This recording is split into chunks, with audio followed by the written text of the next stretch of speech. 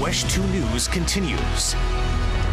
Space Coast just locked in a Navy contract for nearly $500 million in missile work, most of it in Port Canaveral and Titusville. It will have a big impact on all of Brevard County. WESH 2's Michelle Meredith explains the significance of this Lockheed Martin deal.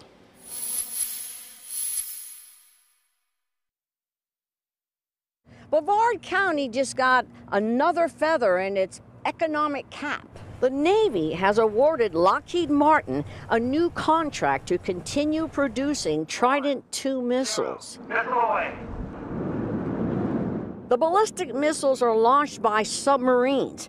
The contract is worth close to $500 million.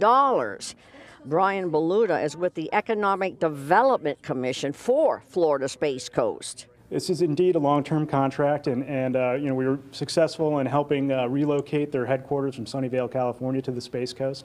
So the decision makers are here now, the employees are here.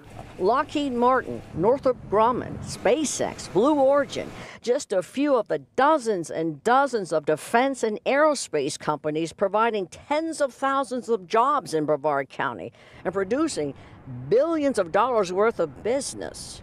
These are all diverse jobs within aerospace and defense, and it helps make our economy more resilient so that, if you're hit with a pandemic or a recession, all your eggs are not in one basket, so to speak. The final liftoff of Atlantis.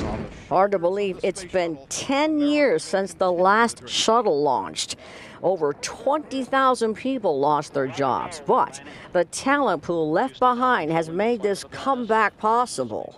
A comeback that continues to allow the Space Coast to live up to its glorious name. In Brevard County, Michelle Meredith, WESH 2 News.